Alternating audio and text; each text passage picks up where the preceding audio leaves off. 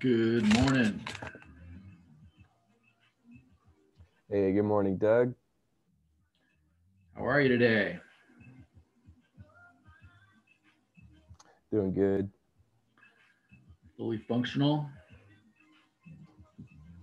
Well, I'm still I was sick the last couple days because I went to the dentist. I think I got something on went there. So coming down a little bit. Saw an old guy in the gym one time who looked really fit, and I was like, what's the secret to doing good long term? And he said, stay out of the doctor's office. I said, all right, I'll do that. Oh, marvelous. So perhaps you waded into the homework assignment a little bit, and there's a couple things that I've got to show you that you don't know, but you probably knew half as much as you needed to know, maybe a little bit more. There was like exactly half the questions that we could do. That sounds about right. Yeah, some of them looked a little weird, but they weren't after today. So let's dive in and take a look at this. So I mentioned that we'll tackle this question, which is a number of the questions in your assignment. But before we do that, copied it over. Before we do that, I just want to take a look at, I don't know, well, this example of a series. And this is kind of an odd one. And you do have a homework assignment about this, and I think that's kind of a cool part of this, but I guess I should turn off my music. But think about this statement. This is something you've played with a little bit over time. Of course, remember that that means 6.474747. Notice the bar is over both the 4 and the 7, not just the 7. And so that actually can be thought of as an infinite series as well, because based on decimal places, isn't this the 100th place, 1,000th? This is the 10,000th place. And this would be the 100,000th, millionth place, and so on and so forth. So actually, isn't that number really considered to be 6 plus 47 hundredths plus 47 10,000ths plus 47 millionths, and so on and so forth? And again, it's infinite because it goes forever. So my question to you, I want to see if you can pull this off, is could you write, well, at least this part of it? Could you write that? I want to give you a second to think about it rather than just immediately do it. Could you write that in sigma notation? Like if you see a infinite series, again, series, not sequence, series, because it's got plus signs, and it would have plus signs here naturally. I'm not putting them there just for the fun of it. Could you write that in sigma notation?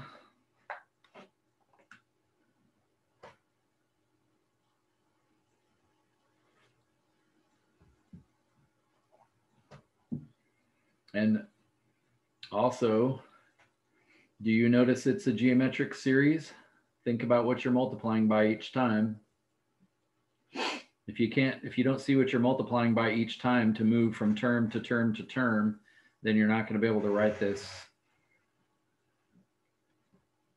in sigma notation.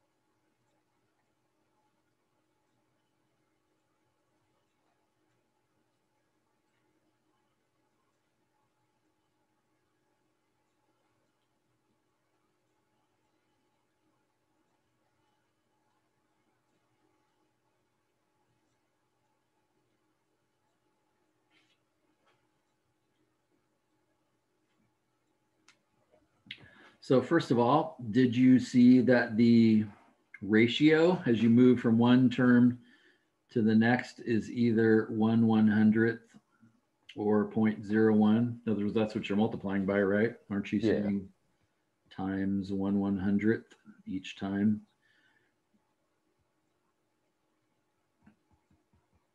So that's what makes it geometric. And just as importantly, now I know what the ratio is, what the multiplier is.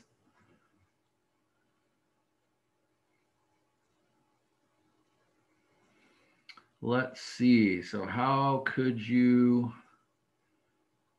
write this? Well, there's a 47 there. So I could think of it as, and again, I'm just trying to think of this out loud along with you. I could think of this as 47 times 1/100th. Isn't that the first term? 47 1/100ths. So I could say then this is n, and then I would start at n as 1 and go forever. Wouldn't that work? You don't have the 6 in there though. Yeah, and I just put parentheses around the 47s, so you could kind of throw the 6 out front too if you wanted to get the whole thing, but actually meant it just to be the part that's, so yeah, the 6 kind of screws that up because it's really not part of the system. So it's kind of separate. 6 is not part of the geometric. You're not multiplying 6 by something to get 47 over 100. So yeah, it's just the repeating part. Could you start at 0?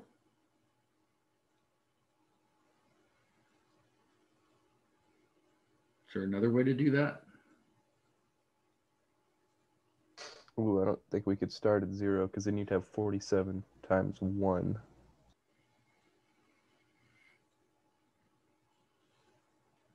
Yeah, because then it'd be 47 times 1, and that first number is 0.47. But notice that you could, again, you don't have any good reason to do this, so don't get me wrong. It's not like there's some advantage to this. So you definitely need 1/100th in this because that's the multiplier, and so you could start at 0. But as you said, at 0 that would be 1, right? Well, if that's only 1, that first number is 0.47. Well, then that's your answer. If you put 0.47 out front, in other words, you multiplied, you need a 1/100th there. In other words, you need 47 100ths out front, if you will. Maybe I'll write it that way. I guess it doesn't matter. That would work too. So I don't know. I mean, I don't think it makes any difference. But that's just kind of interesting to notice that even decimals, repeating decimals that you've seen, those are also geometric series. And so they can be written in this notation. And then again, we can kind of add them up. You know, one of the place you've seen these before, and I don't think I'll go down this road, is to convert that to a fraction. Convert 6 and 47 repeating, convert that to a fraction, because if the decimal is repeating, then that means there is a fraction that this came from. It's only if it doesn't repeat, like pi or e, that there is no fraction for it. But these numbers are called rational. Mathematicians call them rational, which really means ratioable. So you could write this as a ratio, in other words, as a fraction of a couple of numbers. So you could use your geometric series knowledge now to figure out what that was. And of course, it's easy to check because whatever you get, and again, we're just worried about the 0.47 part. We know there's a 6 in front of it. So maybe I'll just kind of arrow that down without drawing it in, but we know there's a 6 in front of it. But the question is, you know, whatever ratio you find, if you divide it and it goes 0.47474747, then you know you got it right. So that's just kind of an interesting application. I think you do have one question in your assignment about that. So I don't know if it's worth a lot, but the business of being able to look at a series that somebody writes out and then write it in sigma notation, that's kind of cool. I suppose that's worth something. So how would we find out what fraction is? Because if we just find the limit, it's just going to be 6.4747 forever, right? But, or no, just, well, we won't have the 6 in there if we don't add that in, but. Yeah, well, all right, you talked me into it. Let's do it. So if I said the sum equals 47 100ths plus 47 10,000ths plus 47 millionths and so on and so forth, then you're going to have to multiply by, well, the multiplier, the ratio.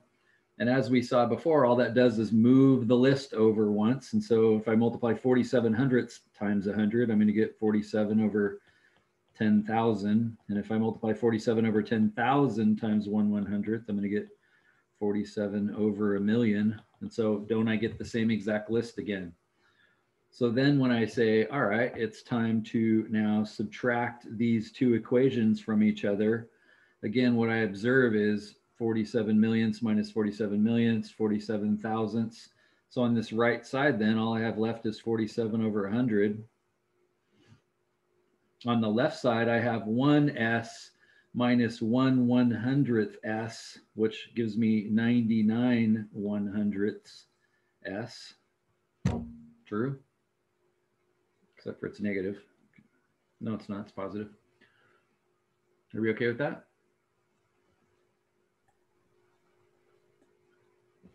And so if I multiply both sides by 100 over 99, the hundreds cancel.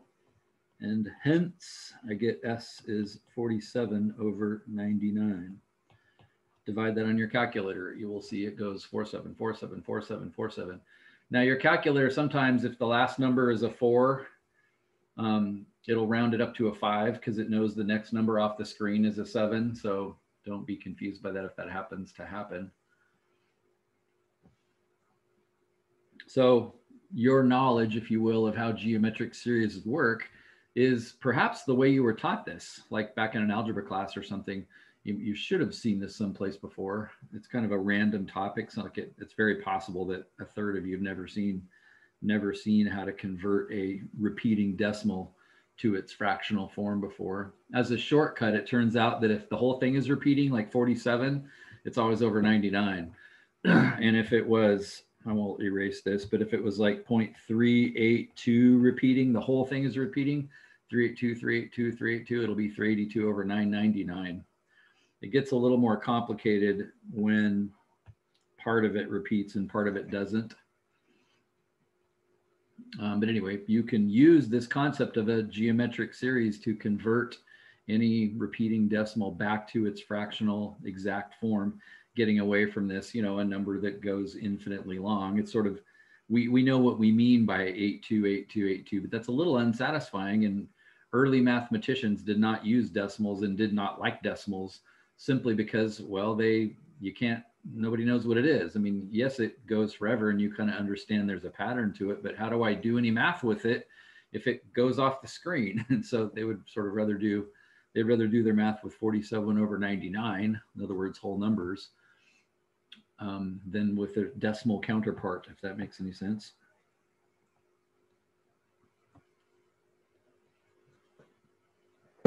So that's interesting, I think. I think in that vein, it might be worth just one more. I can't remember if you're asked to do this in your assignment, but I think as a skill, it's probably worth doing. So scoot this down just a hair.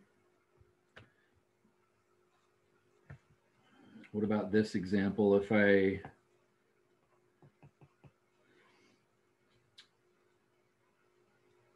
I gave you the geometric series, geometric because it goes 2/5 to 6/25, and then multiplying by, well, I guess I won't tell you, you figure it out, 18 over, and finally 54 over 625, and I'm kind of out of room. Right now that's a sequence, but if I come back and say, nah, let's add them together, and then I go ... now it's an infinite geometric series. The question is, could you write that in sigma notation, just like we did? Can you recognize what's happening there? Can you recognize it's geometric?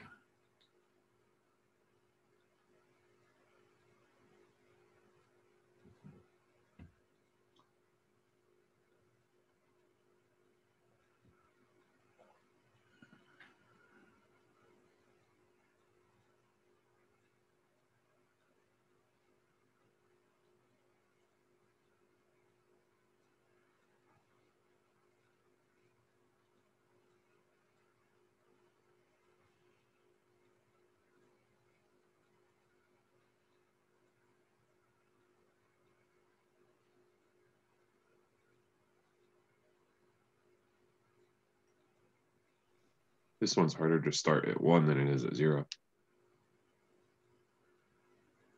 That's an interesting statement. See if you understand what Connor means by that.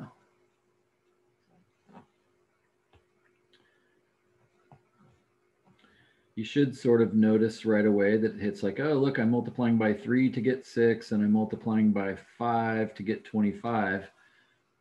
And the gratifying part of this is when you look at the next one and you go, oh, look, it's also times 3 and it's also times 5, which means, oh, cool, every term is times 3/5. So automatically then you know, oh, I'm going to multiply by 3/5 a whole bunch of times. And so that's going to be part of it for sure. 3/5 once, 3/5 twice.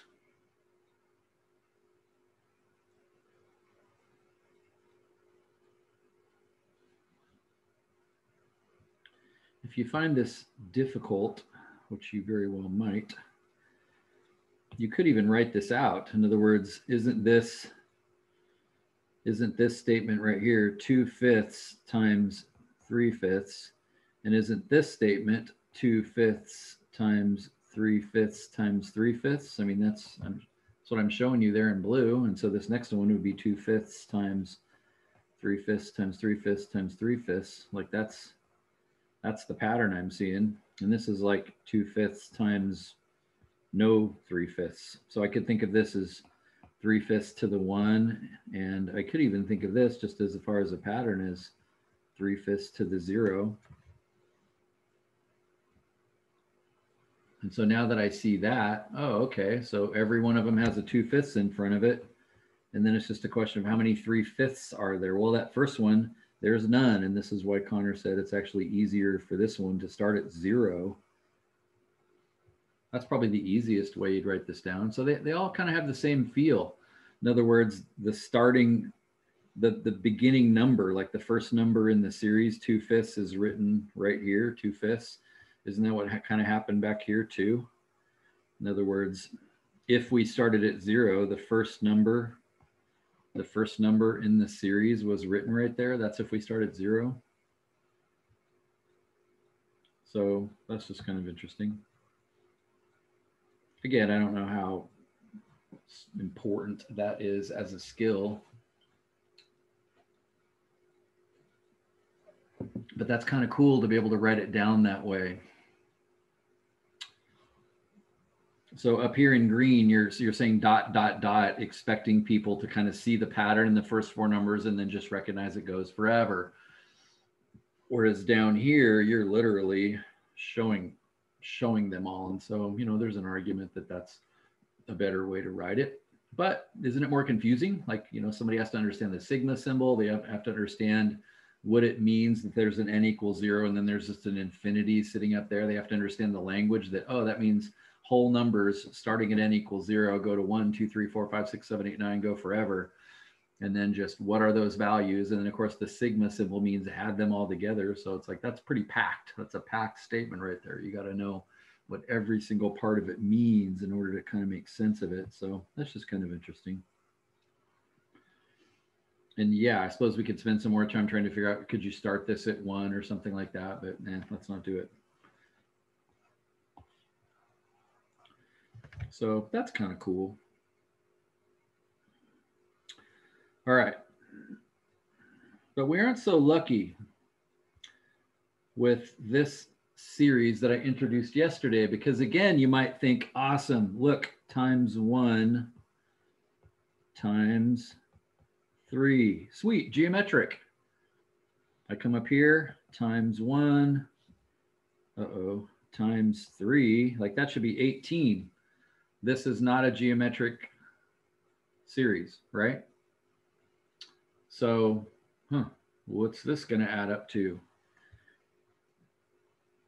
So since that's actually a 2, then we can kind of say, you know,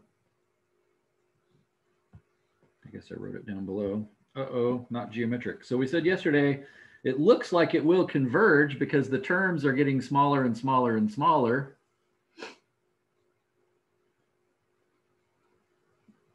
And just to remind ourselves, you know, based on this pattern that we see over here, what was really happening? Well, this was 1 times 2, this is 2 times 3, this is 3 times 4, this is 4 times 5. Like that's where the denominator comes from, and the 4 is just a 4. And so, of course, with respect to this, you know, it looks like it will converge business. If I get way out there, isn't going to be 4 over 67 times 68. Like that is going to be a small number. The individual terms are going to 0. So the question is it going there fast enough that this will add up to something? And so let's go over to, just to slow down a little bit with this, let's go over to take a look at Excel to kind of see if our hypothesis, our conjecture is another mathematical word.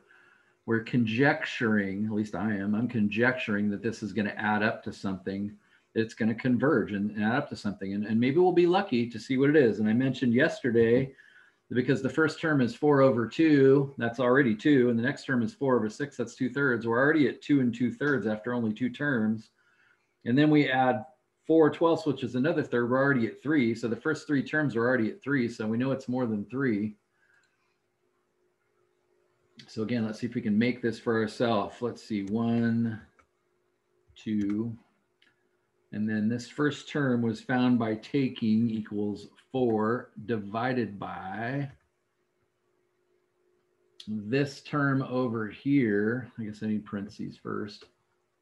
This term over here times 1 more than that term over there.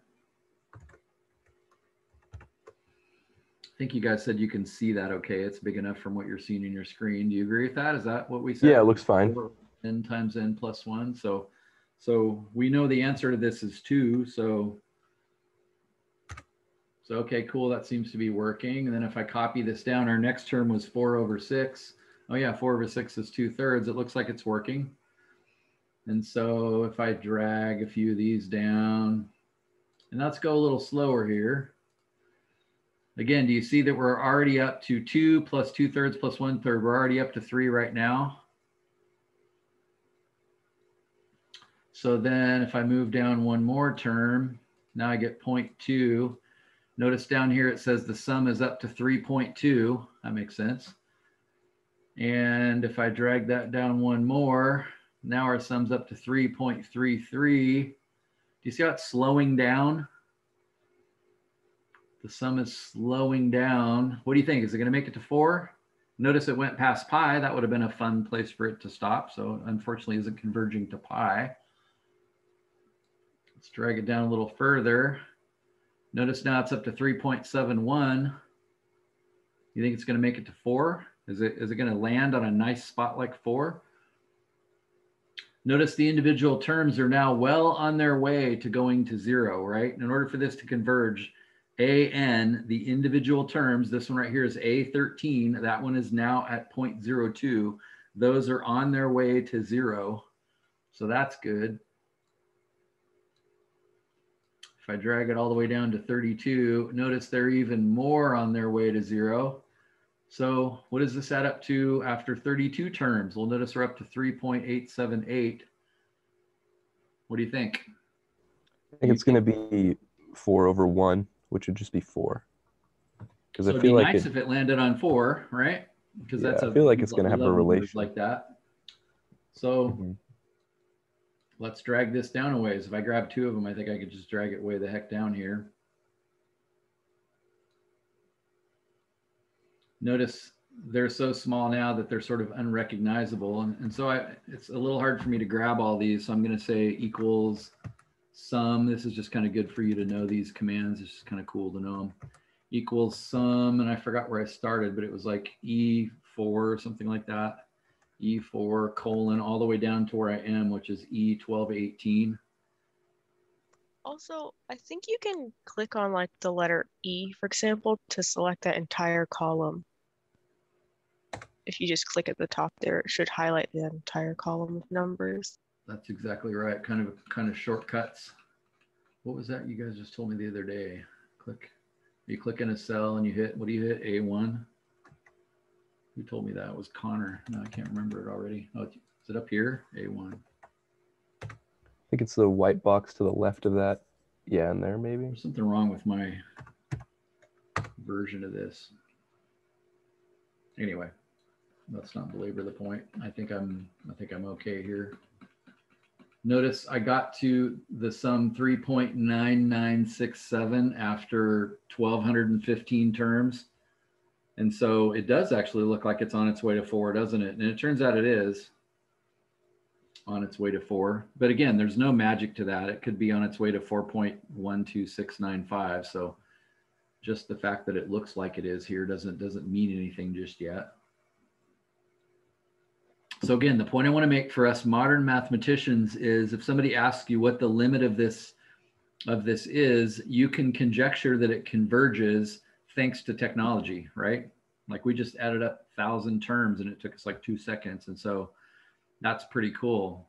People couldn't do this before. Not only did they not have a calculator or Excel, like they couldn't do any of this stuff. It's just amazing what our ability to do this stuff, if you will, manually. Again, if you're a true mathematician, I say this a lot, if you're a true mathematician, you're not at all convinced it's 4 at this point. If you're more of an engineer, it's like, well, it's pretty close to 4, so who cares? Close enough, right? Let's get moving. So, know thyself, Socrates said. Are you a mathematician or a practitioner? I'm a practitioner, which is sad. But this particular one is discernible because, well, let me show you. So I guess we could say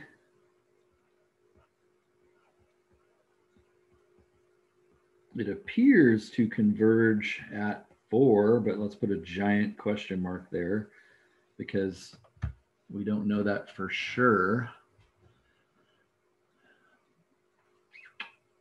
But there's a way to do this one. And that's the thing I want you to understand is, and I mentioned this yesterday, and a few of you were very disappointed to hear this, but one question is, can you prove that it actually does converge to something? Because that's not obvious.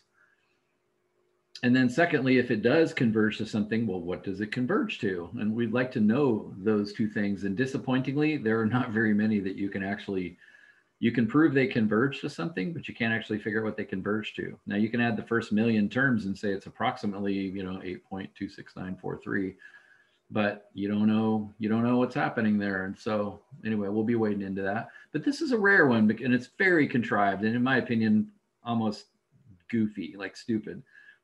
It's made as a series that will converge, and let me show you how, and let me show you why. From earlier, let's see, was this earlier this term or last term? Last term, at the end of last term in calculus, you saw that this fraction right here, 4 over n times n plus 1, could possibly, thanks to the fact that its denominator is factorable. In other words, it's kind of like saying you have, 5, 6. Well, hey, look at 6. 6 is made of 3 times 2. So it's very possible that this could be a fraction before it was added. Some number of thirds plus some number of halves would add up to 5, 6. So we could split it apart. Well, that's what we're going to do here. We're going to split this apart because we can see that it's broken up, and we're actually going to figure out what its parts are. So if I said this is some number over n plus some other number over n plus 1, You're used to adding fractions by going right to left here, but we're going to actually go left to right. We're going to unadd this. We're going to use the method of mathematicians would say of partial fractions. We're going to break it into its two fractions. Well, let's do that mathematically. What comes of this mess? My friends, if we add them together, can you still do this from not so much last term, but just from your logic? Can you say, well, in order to add these, I'd have to find a common denominator. So I'd have to take A and multiply it top and bottom times n plus 1 so that it had a denominator. And then B needs an n. And so I'd have to multiply the top and the bottom times n. And now, oh yay, look, common denominator. And now we can add those two fractions. Well, if that's true, then isn't it the case that A times n, multiplying this in here, plus A plus B times n is where we're going to have to get our 4? Isn't that what this original fraction has on the top of it? Is it a 4?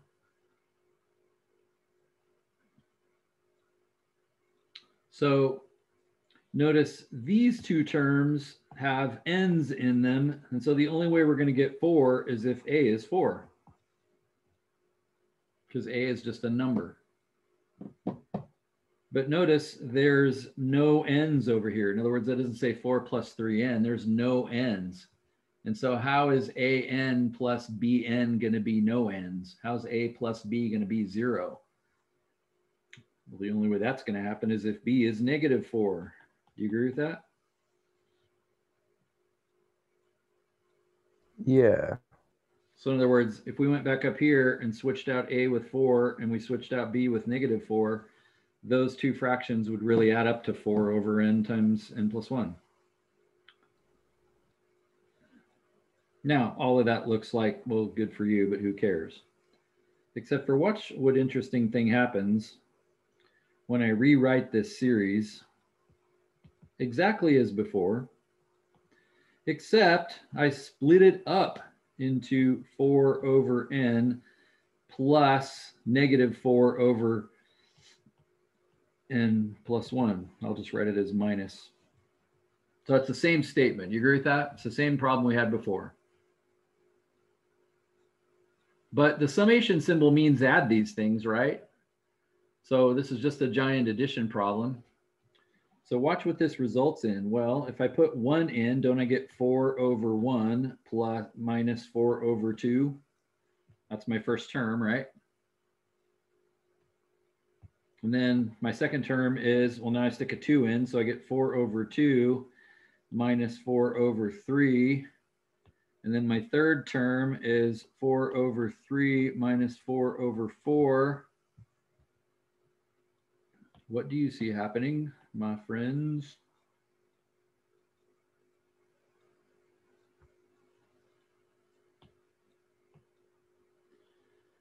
What do you see happening now that you did not see happening before? Oscillation. Yeah, let me throw in one more set of terms. I don't know why I'm so thinking this is important, but I want to. Dot, dot, dot. If you group these a little bit differently, because I'm just adding them all, right? So now add all those up. Well, what do you notice? These two pair together. These two pair together. They could be, right? Because addition is commutative, mathematicians would say, which doesn't matter what order you add it in. So I'll just add it in the order that I see fit. Well, notice bam goes to 0, bam goes to 0, bam goes to 0. That's just going to happen forever. So there's your answer, 4. So we just proved it. It is 4. What we saw in Excel, what we thought was happening actually happened. Again, utterly useless statement right here. This AN, it's utterly useless. This is just a mathematician saying, you know, gosh, are there any other infinite series we can actually add up? And then some, you know, nerds like, I found one. But there's no purpose in this. This is just interesting. So you have some questions in your assignment like this.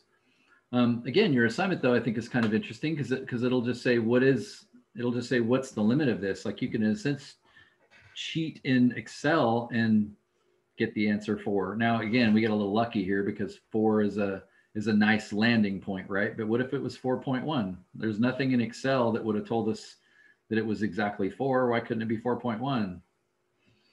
Or 4 and 1/20th or something like that. We don't know that. So there's something to be said for the, the algebra of it. So its limit really is 4. I feel like that's the answer you get, and then you can't remember how you got there. Like you solved a Rubik's Cube and you're like, shit, how did I do that again? That's very true. What am I doing? Hang on, Doug. I have a quick question. Please. So,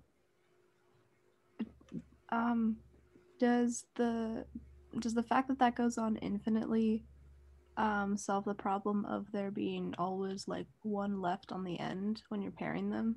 That's a wonderful question. That bother anybody else? Notice how there was like a -4/5. I mean, I said ...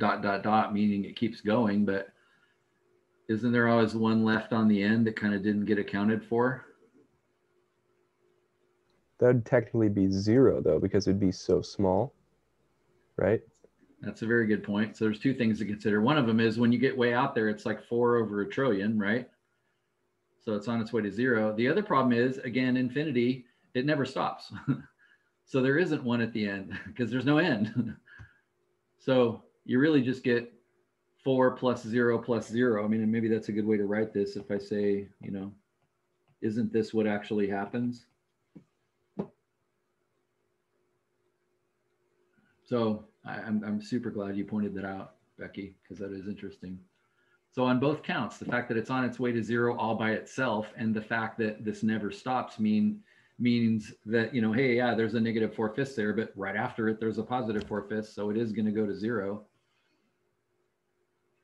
Now, collectively, this is called a telescoping. I don't really want you to know this. Telescoping series. Why do you think somebody gave it that name? I actually don't know the answer to this. I just have my own hypothesis, but why would somebody call that telescoping?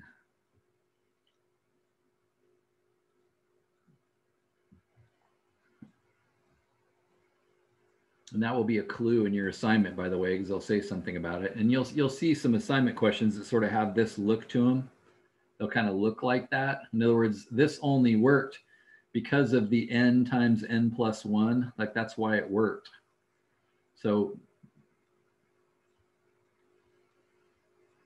telescoping. So I can only think of 2 things. I'm thinking of the ship's captain on the old square riggers where they're like, I see land, and they hand me the telescope, and they go, and it telescopes out, and then they look through it.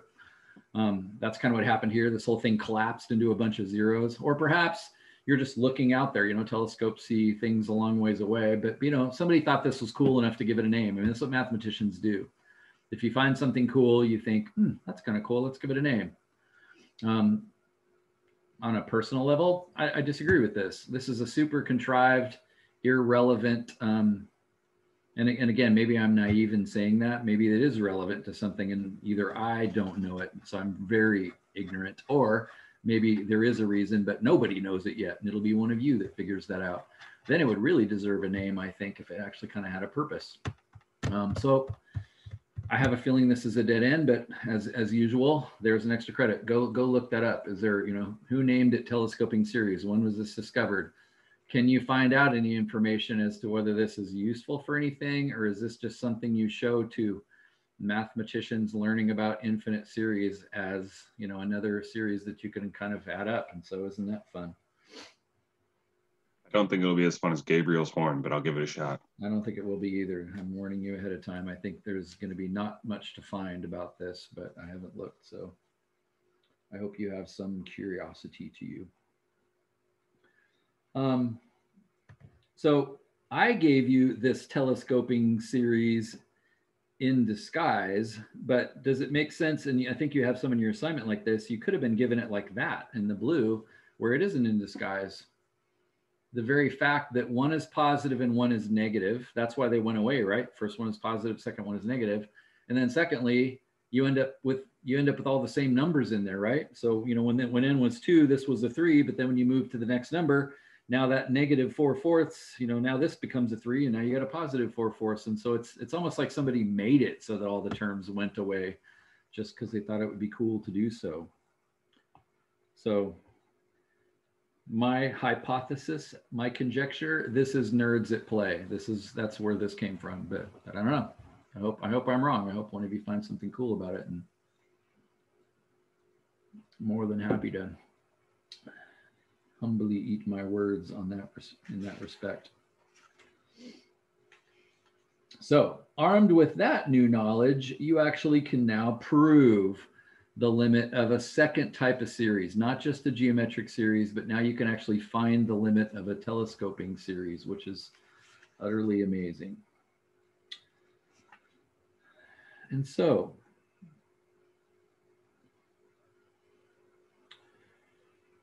what I would like to do now, I'm thinking, yeah, I kind of can't help myself. I want to show you this. I want to show you this now. So what I want to do now is show you another series, and I want to go down this road a little bit with you. And really this is I guess I'll just stay on the same page here. Really this is a 10.4 topic. But let's just start talking about it right now. There's a chance I can't be here Monday, in which case maybe we'll get a little ahead and it'll be fine if I'm not here, then I'll have already taught it. I'll have time on Thursday to teach this to you. But consider this sequence, this series for a minute. Oops. Yeah, we just usually don't use X. Usually use N or K or something like that. 1 over K squared. And let's start at K equals 1 and go to infinity. So of course you say, I know what that means. It means stick 1 in there, and then stick 2 in there, and then stick 3 in there, and then stick 4 in there, and so on and so forth. From our earlier discussions, or maybe just from your intuition, is that going to converge? Is that going to have an answer? Remember, that's all converge means, is it goes forever and yet it still actually has a finite answer. By the way, I still hope that's bothering some of you. Like, I still am bothered by the fact that you're adding infinitely many terms and yet you're saying the answer is not infinity. In our last problem, that will never go over 4. It doesn't make it to 5, doesn't make it to 9, doesn't make it to 10 million. It converged to 4. It never makes it there. At least you and I can't make it get there because we're not very good at infinity. But mathematicians say it converges to 4. It's on its way to 4. If you never stop, you'll make it to 4. But I hope that's still bothering some of you. I hope you're still in the process of getting your mind around adding infinitely many things and yet having the answer not be infinity. I don't care how small they are, you're still adding something, right? But the problem is, what are you adding? Something infinitely small. Aren't the individual terms here going to 0?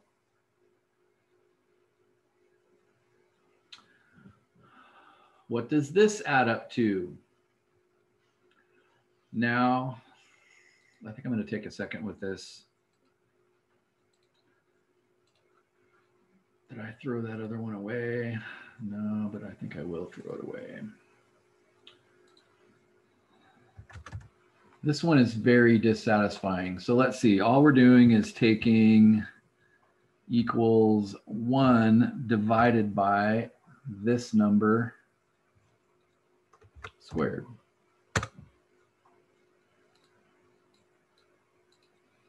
And I'm going to do what I did before just to save a little time here. If I say equals sum, and I say from this colon to this, bam. Now I have the sum there as well. Sum, not summer. And I think I'll even write a couple other things up here just so you understand this. Like, this is the n and this is the a of n. Isn't that true? So if I center those guys and make them bold and make them a Hey, little Doug, bigger. before you drag that down, I think you need to go to E3 and hit F4 on D2. You are exactly right.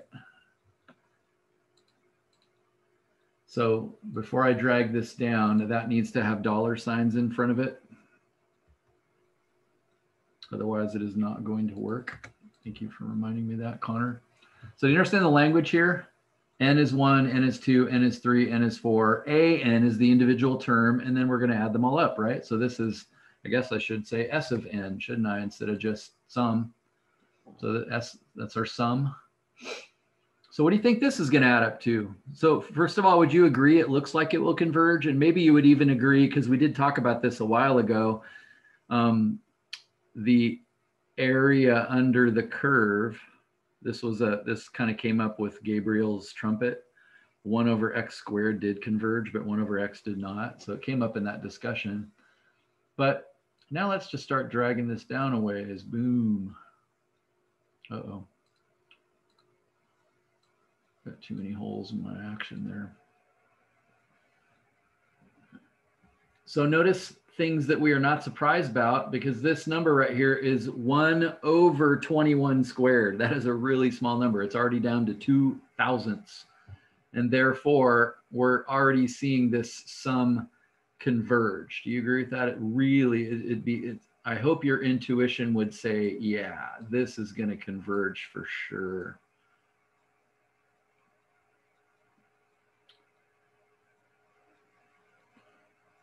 But what, my friends, is very dissatisfying about this particular one?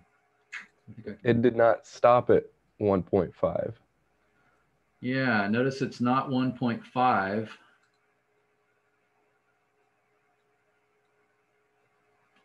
Notice our terms are now really small. Let's drag it down further, thanks to Excel. So now I'm just going to go stupid here for a minute and drag it way down here. Let's drag it down to around 1,000. Would it be cool to go back in time and like take the mathematicians that were they were the first ones to figure this out in the 1600s and be like, oh, that's easy, watch this. We just did like a year's calculations for them. Oh my gosh, that just blows my mind. So you probably agree this looks like it's converging, but notice it is not converging on 4. This is very unsatisfying. It's converging on some random decimal in the middle of nowhere in the universe. You agree with that? Yeah. And so, does that bother you? Yes. It should. I hope there's like, as I've said, I'm not a inordinately theoretical mathematician, but it's like this isn't landing anywhere. This is landing in the middle of nowhere. And how would that weird decimal relate to the original summation? Yeah, it's like we're taking squares and it's like, what in the world? Where does this land? And so, but again, I want you to understand that numbers don't care. This bothers you and me because we like numbers like 4. We don't like numbers like 1.643927. And you can see we're not done. Like that's not the answer. It's just close to the answer. We're not done. It clearly looks like it's converging, but it's not going to converge someplace nice. Now, some of you are thinking, I bet it gets to 6.5. It's 1.65 and then I'm happy, right? Because now it's or what about this? What if it makes it to 1.666666? Then would you be happy? I mean, that's 1 2/3, isn't it? That'd be a nice fraction. But you understand numbers don't have these same idiosyncrasies. You know, you and I want it to be some nice clean fraction or some nice clean decimal, but this really appears to land in the middle of nowhere. And this is the first thing that's going to blow your mind. But looking back at the original sequence, remember it was 1 over 1 plus 1 over 4 plus 1 over 9 plus 1 over 16 and so forth. Notice, and that's certainly not geometric. You're not so we can't use that technique. It's not telescoping. We can't use that technique. And bad news, friends, we're out of techniques, like there aren't anymore. So the question, mathematicians have wondered about you know, over the years are just, you know, first of all, can you prove this really does come to a stop and converge to something? And then secondly, I wonder what it converges to. Is there some definable location? So I want every one of you, this should tend to chill down your spine, or you're not human. Bust out your machine.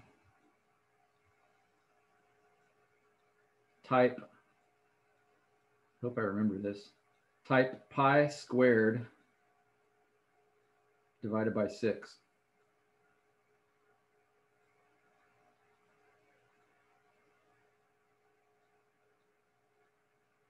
What did you get? Probably what we're going to converge on. You got what we're converging to. I already know this, and I got to chill on my spine right now. Like, what? What? How? That doesn't seem like it relates to 1 over n squared at all. Yeah, I mean, there's just so many things that bother me there. There's like, what's pi doing here? Like, pi is circles. Pi just shows up everywhere. What is the deal with pi? Stupid pi. And then, you know, what does 6 have to do with anything? And why is it squared? And like, unbelievable. So now, secondly, I'm telling you that's what this is equal to because of experience. But just because somebody, you know, punched a bunch of buttons in their calculator and found something close to this, does that make sense? That doesn't prove they're actually equal. So, you know, I'm not lying to you. That actually is what this is equal to. But does it make sense somebody could sit there, like you could do this with all kinds of numbers. Couldn't I just take e times pi and then divide by 27, divide by 16, and just keep playing around until I found something close to that and go, maybe that's what it's equal to. So it's a far cry between, you know, finding something that looks close and going, here's a conjecture. I think it's equal to pi times e divided by 16 or something like that. There's a big jump between proving it, because remember, how many terms are here? Infinitely many. So we have to have some, well, geometric series technique or some way to, you know, make infinity go away. So we made infinity go away in the telescoping sequence because we added and saw zeros by writing it a certain way. And we made the geometric sequence go away, or the geometric series go away, by rewriting 2 of them that looked identical by the fact that we're able to multiply by something. But what are we going to do with this? You know, how are we going to get this to go away? That's very troubling.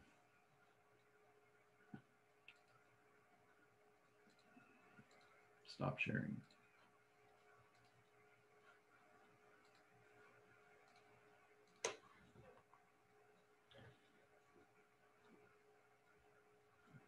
So, and again, I'm sort of warning you in advance, there's a lot less about this that we know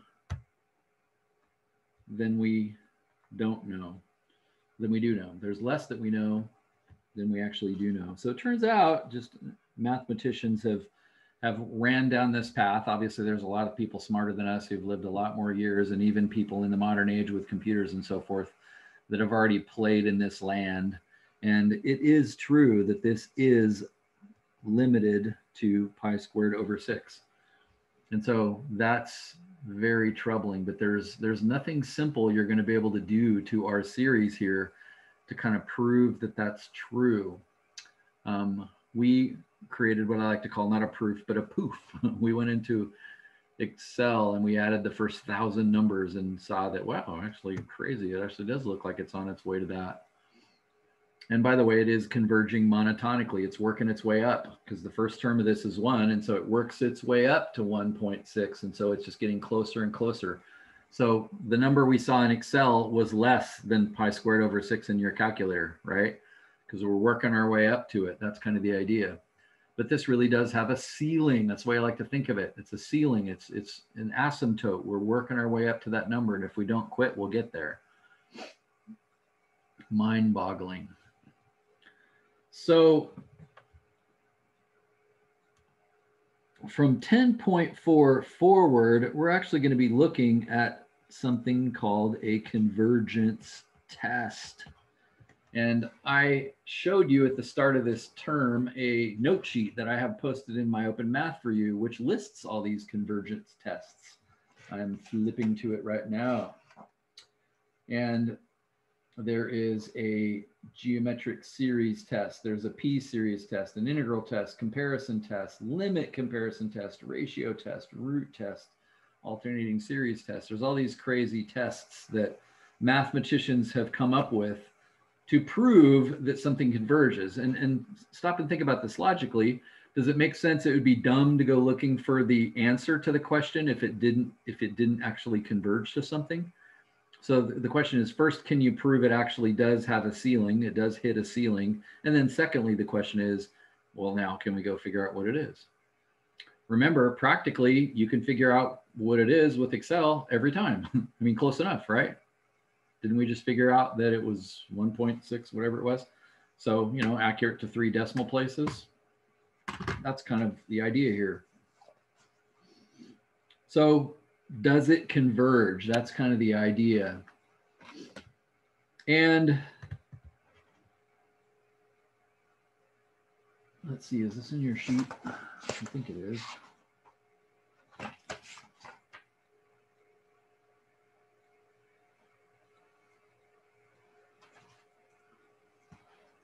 Some books call kind of the first test the divergence. The divergence test. I see that your sheet that I stole out of your book doesn't call it that. It calls it the, also known as the nth term test. I like divergence test because I kind of like to think of it as you pronounce it, like divergence. The divergence test. Does it make sense? We've been talking about this the whole time, but does it make sense if the individual terms are not on their way to 0 that it can't add up to something? Don't the terms have to go to 0 before you can add infinitely many of them and expect to get an answer? Like that's a duh, right? So we see that happening here, right? So the point is, the very first test you check is kind of, as I said, duh. This term right here, 1 over 25, is already down to 0.04. By the time I get out to 1 over 100, I'm at 0.01. Look, these terms are clearly on their way to 0. So are you looking at that sheet that I made? Pull it up, and you probably should print it if you have a printer, but at least be looking at it. Because you're going to have this, sheet when you take tests, and I want you to be able to read it just so that it speaks to you. What were you going to say, Raymond? Are we looking at the P series part on the page? I'm looking at the very first one. Let me see. Oh, okay. The very top line, it says the nth term test, or the 0 test. That's the name of it. One of the names of it. And notice it says under convergence, or there's like 4 columns. It says under convergence, it diverges if the limit of the individual terms is not equal to 0 as n goes to infinity. Does that speak to you? Like, that looks like a complicated statement, but it just needs to speak to you. In other words, the individual terms, as I wrote here, a n has to go to 0 as n goes to infinity. Of course it does. Of course the terms out there have to get really small. Duh. So check that first. That's kind of the idea. As an example,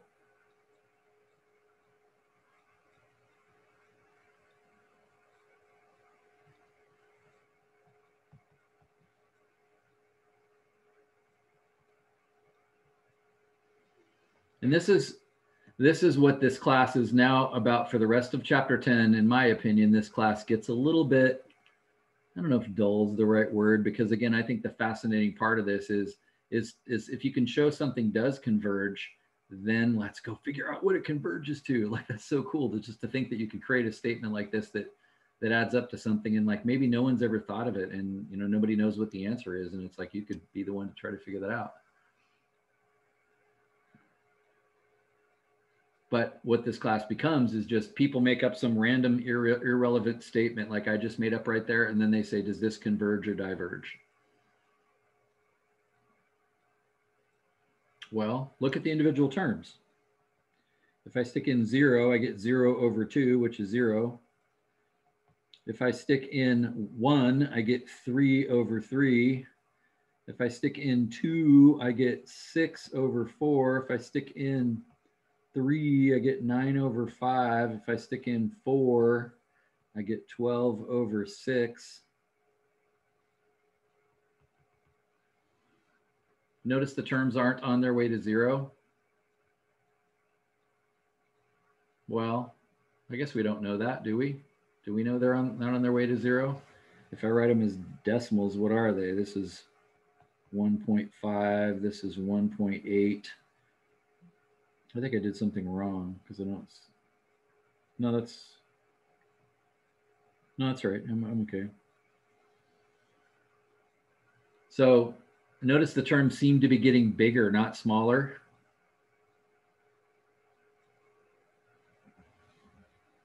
So if this is my AN equation, that's my formula for AN.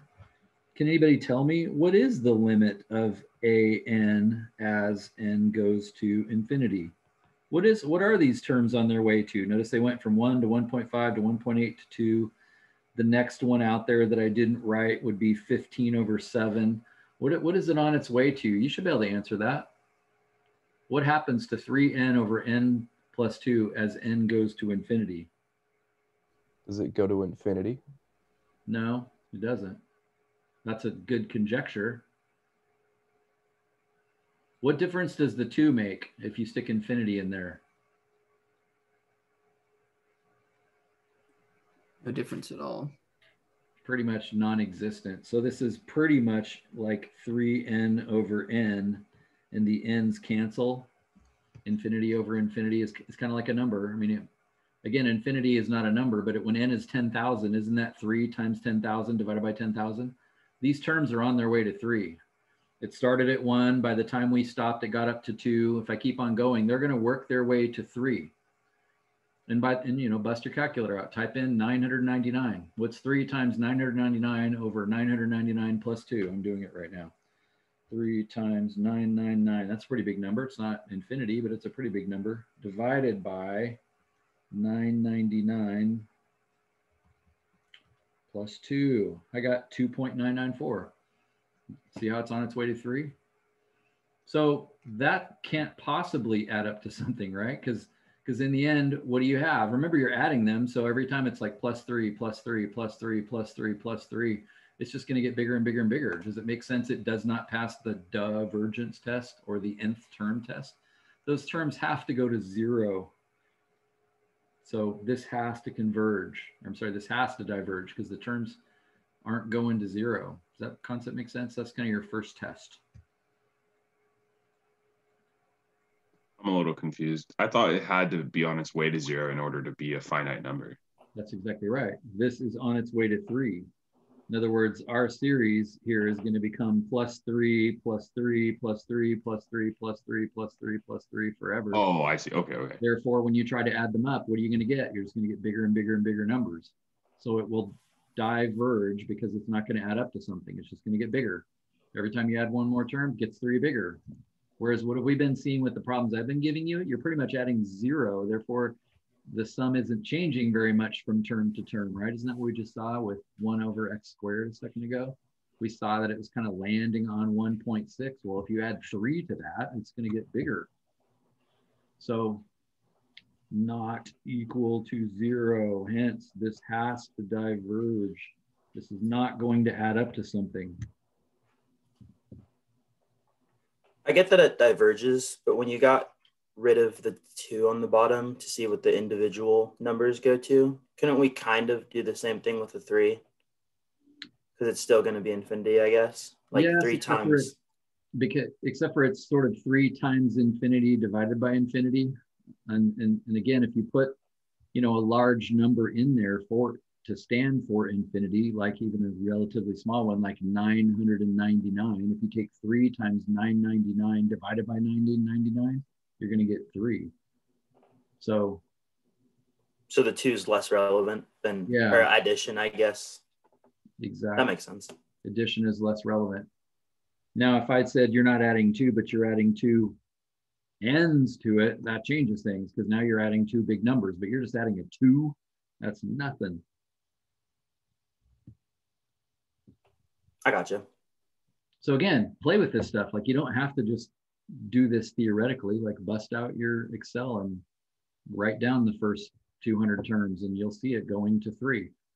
Based on what I did here, it should actually start at 1 and it's going to get close to 3 from below because you're right, Martin, the 2 makes a difference. The 2 makes the bottom a hair bigger, which sort of forces the number to be a hair smaller than 3. You're never going to make it to 3. You're never going to stick a number in and get 3, but you're going to get close to 3. It's on its way to 3. So we say the limit is 3, even though you can't pick any number and plug it in for n and never get 3, unless it's infinity, but that's not a number. So that's kind of your first test. And then we already looked at your second test, but I just want to note it. Your second test is the geometric series test. If it's a geometric series, when did we say? So yeah, if it has to be a geometric series, and that's a super common one, by the way. We saw it come up with money and the way trees grow. Like it comes up in nature. We didn't just make it up. Like it comes up naturally. That's where you repeatedly multiply by a percentage. If your tree grows 5% today and then 5% tomorrow and 5% the next day and 5% the next day, you're repeatedly multiplying by 5%. And so that'll create a geometric series. So geometric series is sort of real. They're not a mathematician's contrivance that has no purpose, like I'm proposing a telescoping series is.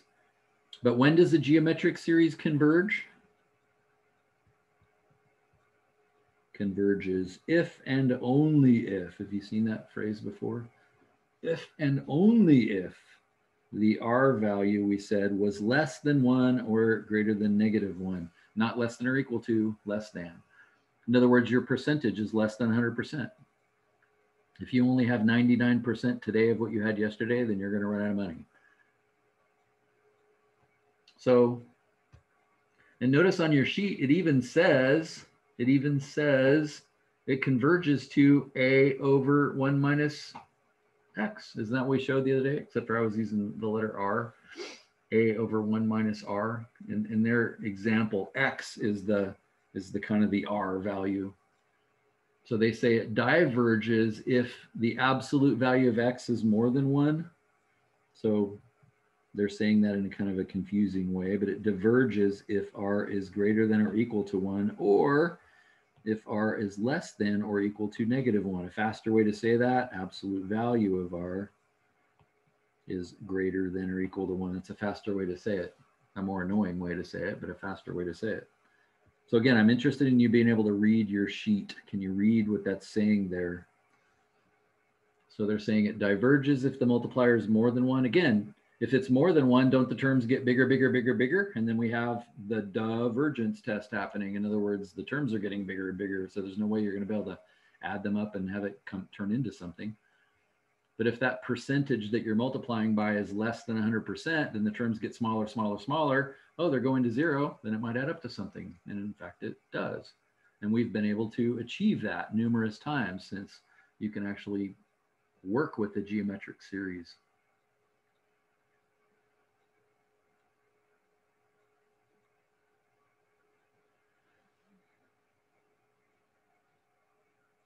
Thirdly, on your sheet is another very important test called the P-series test. We've been playing around with this a little bit, and that's the reason I'm bringing this up right now, because this one that we just did back here, where did you go? This one right here was a P-series type of problem. So read the sheet. Can you see what it's saying? And let's talk about that a little bit, and then we'll be done for today. Well, what's the P-series test saying?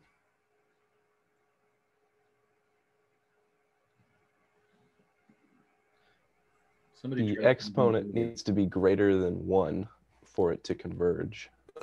Yeah, and I'll even write it a little different. So it's x to the p power. Remember, we saw that 1 over x, which would be 1 over x to the first power. I'm going to change color so that stands out. 1 over x to the first, that diverged, didn't it? And I'll reintroduce that a little bit here, but we saw that diverged. But earlier we saw that if P is actually bigger than 1, then it will actually converge. Notice for our problem a second ago, the P value was 2.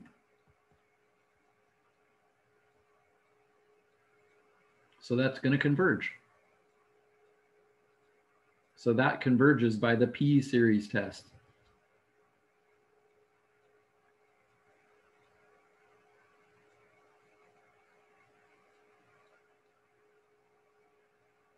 Now, let's remind ourselves why that was. Let's just play with this for a second. Remind ourselves why. So if P is greater than 1, it converges. If P is, what does it say, less than or equal to? Yeah, less than or equal to 1. Then it will diverge.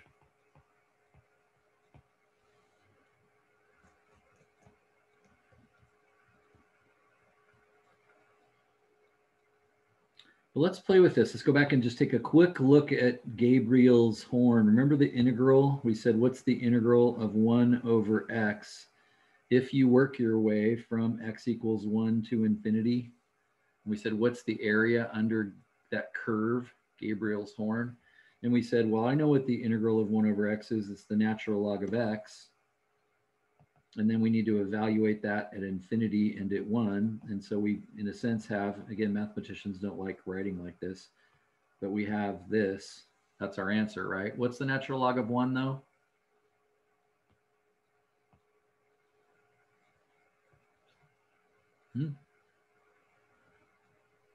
Zero. 0. So the question is, what's the natural log of a large number? Well, the natural log of infinity is on its way to infinity. Now remember, of all the types of functions that exist in the world, the natural logarithm was the slowest one there was. Remember that? The natural log of a large number goes to infinity incredibly slowly. This goes to infinity very, how many E's are in the word? Very, very, very slowly. And again, we do this again in your calculator really quick, but just take the natural log. I'm doing this. The natural log of 9. I just threw a ton of 9s in there, and I got 32. Wow, natural log is really slowing a number down. Like I was having the number go to infinity, but when you take the natural log of it, wow, does it ever slow it down? You can't get there. Like you can't get any closer. This is what the P series test is saying. This is as close to not going to infinity as you can possibly get.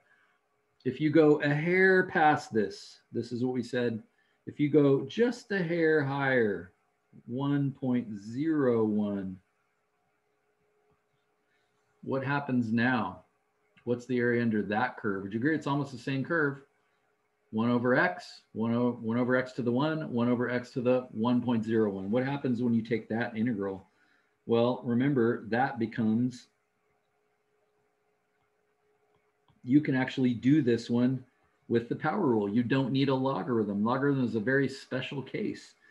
The integral of that is you add 1 to it, so it becomes x to the negative 0.01, and then you divide by 0.01. Isn't that what you do for the integral? Yep, that's looking right. If you tried that with 1 over x, that would be, I'll erase this, but it'd be x to the negative 1. When you add 1 to that, you get 0, and then you divide by 0. So now you have x to the 0 over 0. It explodes. But if that's not a 1, now all of a sudden you can actually do it. To write this a little more cleanly, and I guess I should not be lazy, I should stick these in. To write that a little more cleanly, this would be negative 1 over 100 x to the 0.01. Am I right about that? Negative 1/100th. I'm not right about that. That's wrong. Because on the bottom, I have 1/100th. So that would be actually 100 on the top. That's what it would be.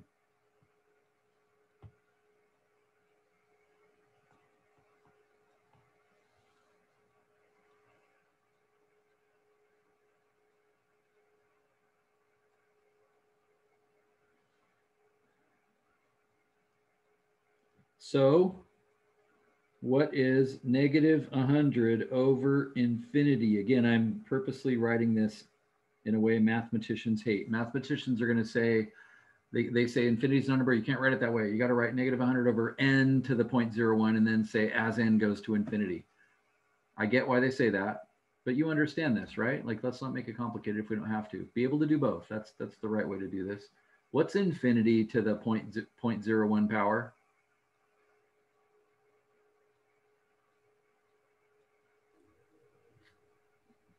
Still infinity? Still infinity. Like, it's going to get there slowly, because remember, you're taking the 1/100th root. Again, I'm taking 999999999, bunch of nines, and I'm raising it to the 0.01 power. And I got 1.4.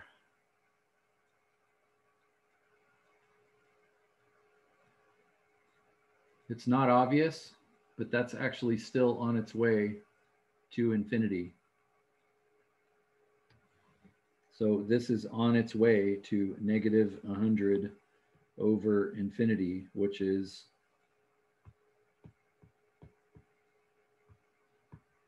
get back here, which is on its way to 0, isn't it? 100 divided by a large number is 0.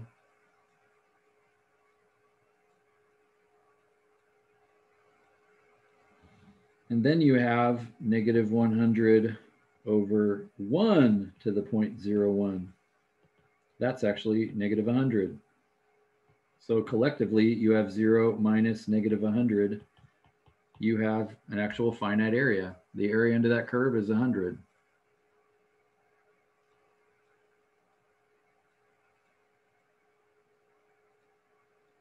Now, you need infinity to be infinity. Like, I just typed in like 12 nines, and it was a long ways from infinity. Like, this is one of the few times you need infinity to really be infinity. I typed in like 12 nines raised to the 0.01 power, and it was only 1.4. Like, that is not going to infinity very quickly.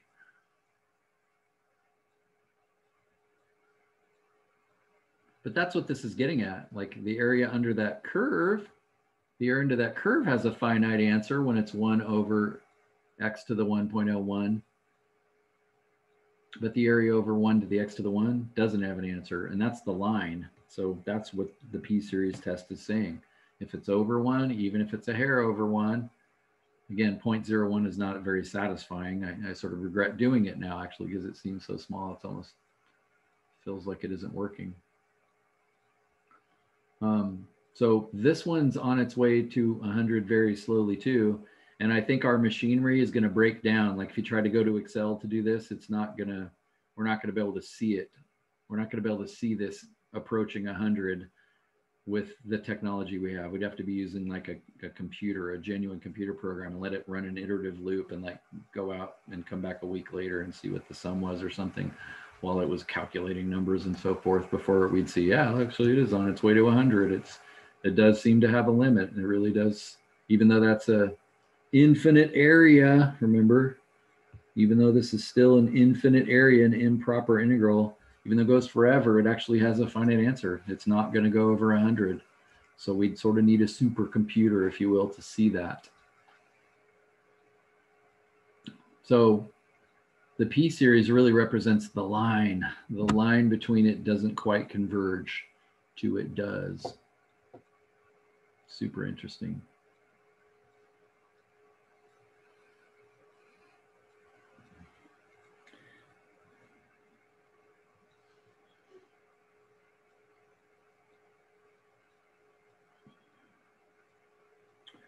So we now have 3 convergence tests. Do you see that as kind of dull?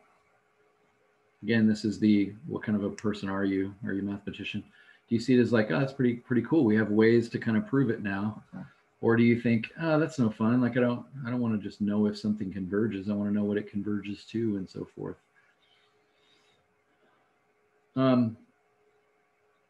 So we'll pick it up here tomorrow because we're out of time. But did you notice we just used an integral? We just used an integral to kind of check to see if something worked. Well, that's the next test, the integral test. So we're going to pick it up there tomorrow. And I don't want to waste any more of your time because I need to let you out of here talking about it now. But what we just did right there is kind of the intuition behind why the integral test actually works. And so that's a really important test too. And so we'll take a look at that. Take a look at that then. But let's call it a day today. And as always, stay after if you want. Remember, the Peer Series test, though, just tells you that it does converge. It tells you that this converges, but it doesn't tell you pi squared over 6. It just tells you, yep, it's going to have an answer because p is 2. 2 is more than 1. That's going to converge to something. So 1 over k cubed is going to converge to something. 1 over k to the 4th is going to converge to something, but you know, I don't know if we know what it is. 1 over k to the 1.1 is going to converge to something, but I don't know if we know what it is. Don't know if there's any way to know what it is. Apparently some nerd figured it out. That's the mystery that I want to leave you with today. All right. Get out of here. See you tomorrow. Thanks, Doug. Great lesson. Neat. Neat stuff.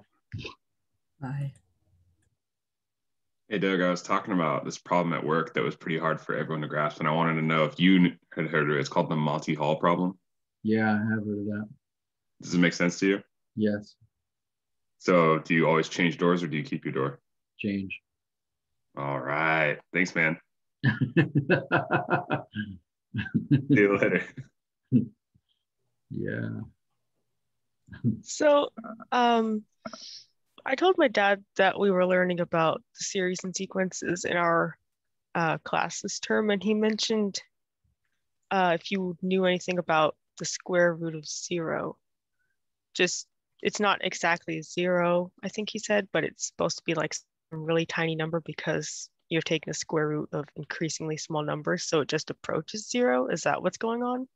Yeah, in other words, it'd be like saying not what's the square root of 0 because that's 0, but what's the square root of n as n goes to 0. And yeah, square roots make numbers really small. Takes 9s and makes 3s out of them. Takes 100 and makes a 10 out of it. Takes, 1, well, and makes 1 out of it. But what does it do with, smaller numbers? And so, if I bust out my calculator and say, what's the square root of 0.1? It says 0.3. Wait a second. Notice it's getting bigger. Took 0.1 and made 0.3 out of it. So, yeah, I mean, it is this in a sense. I don't have any familiarity with that as like some question that mathematicians are pondering, if you will. But the concept that the square root of a number really close to 0 is still really close to 0 is an interesting one. But as I said, what's interesting is if I take 0.001 and take the square root, I get 0.03. So it's still on its way to 0, but it's actually bigger than the number you put in there. Does that make sense? So I put 0.001 in there. I took the square root of it and I got 0.03. So it's on its way to 0, but it's a little bigger than 0. So maybe that's the question. In other words, the number is a hair bigger. Whatever you take the square root of, it's a hair bigger than that number. And so the question is like, the number I'm taking the square root of is on its way to 0, but the other number is going there more slowly. And so I can see where that question is coming from. I've never heard any discussion about that before, but what's the nature of the square root of it? It's interesting. Yeah, I just put in 0.000001 and I got 0.001. That is weird that it's just a little bigger. Yeah, and that's because, square root means, well, what number squared gives me my number? Like the square root of 9 is 3 because 3 squared is 9. And so if you say, I would like to get 0.01, well, what number squared is 0.01? 0.1. So it actually has to get a little bigger. So the square root of a number is, as long as the number is less than 1, is bigger than the number itself. So yeah, I can see that as that's why many mathematicians either go insane or, start thinking religious thoughts or whatever, because it's like, wow, where is that? And people have investigated whether there's different types of infinities. Like infinity is just a big number, but what's infinity to the second power? Is that any bigger? So like that's a place people have wondered. And the answer to that turns out to be yes. There actually are different types of infinity, which is very troubling. Okay. So you mentioned we might not have class on Monday. Yeah, we'll see. I'll talk more about that tomorrow. I'll probably know tomorrow if that's true or not. So. All right. I'll see you tomorrow then. Sounds good. See you tomorrow. Will you ever go over how the hell pi over or pi squared over 6 has got there? Or is that always going to be a... Yeah, that's a good question. I'm trying to think if I even know the answer to that question off the top of my head. I only taught this class once before, and I can't remember if I investigated that or not. Because it demands proof for sure, which means somebody has proved it. The question is what's the line of reasoning that got you there? And so, yeah, I'm actually going to Google search that. Yeah, I can see a bunch of P-series tests popping up or questions popping up that just kind of bug me. It's not like that important. It just kind of bugs me, I guess. In my opinion, that is the most important. Like the fact that something converges is not that interesting to me. What does it converge to? Especially that example. And I'm enough of a mathematician that I don't care if that applies to something. That's just crazy. That is order in the universe that just blinds my eyes to think that adds and it has pi in it. Like, what are you talking about? No. Yeah, that dude must have been a nerd, bro. That dude is a nerd. Yeah, and you know, and again, the other thing I find amazing is I found that, you know, on the online or wherever, looking in a book someplace, but somebody at some point somebody didn't know the answer. Like they had proved that it converged, maybe based on the P-series test, and then they started thinking, well, this is just too cool to not know the answer to. So I wonder how many years it, you know, or months or days or what they, you know, what did they do to come up with the answer to that, and how did pi get involved and so forth. And so that is something we're going to tackle. Let me see what sections would that be in. Can't remember what the topics cover, so I gotta look. Yeah, the very next section, once we kind of take the test over this, is using these infinite series to start approximating things. Another magical mystery is if you take E, which is a crazy number, and pi, which is a crazy number, and I, which is a crazy number. I is the square root of -1. Pi is involved with circles, and E we've been looking at lately, but it has to do with things that grow infinitely many times, but infinitely small. And then you type that in your calculator, and the calculator says it's -1, which is mind. What? So like all those buttons are on your calculator, type it in yourself. But we're gonna travel down that road. So in chapter 11, so we're going to figure out. We are going to figure out how pi squared over 6, how that's created. And it's not like I thought of it as guesswork. I sort of foolishly thought of it as somebody's like mushroom hunting. Like they're just walking around. It's like, I'm going to find some mushrooms, and they just keep walking, and everybody else gives up and quits because they're tired or whatever. And this one person just keeps walking, and then they find it, you know. Oh. But no, they built this. Like pi squared over 6 is a logical outcome of a process that we're going to talk about in chapter 11. So it isn't just luck. It isn't somebody just busting out a calculator and just throwing pi in there and going, well, if we divide by 4, no. Divide by 5, no. 6, yeah, that's pretty close. Sure, we'll call it that. It wasn't guessing. It wasn't randomly happening upon the mushrooms on the forest floor. It was entirely built. So a lot of what we're doing in chapter 10 is building the groundwork for the important payoff that this is going to give us in chapter 11. So I gotcha. During this class, will we after it, will we have the groundwork to come up with that answer, or should I just go Google search for it? No. We will? Yeah, we'll have the groundwork to build that from scratch. Yep. And gotcha. for the pi I being -1, we'll be able to build that too. Like So there was some cool stuff coming. Gotcha. Yeah, so I'd actually recommend you just be patient. I'll try my best. Let your skills build. I won't look it up. I was just curious because I don't know. It was Yeah, no, you should be. that's a weird number. I know, isn't that crazy? It's amazing. Amazing stuff. Alrighty, I'll see you tomorrow.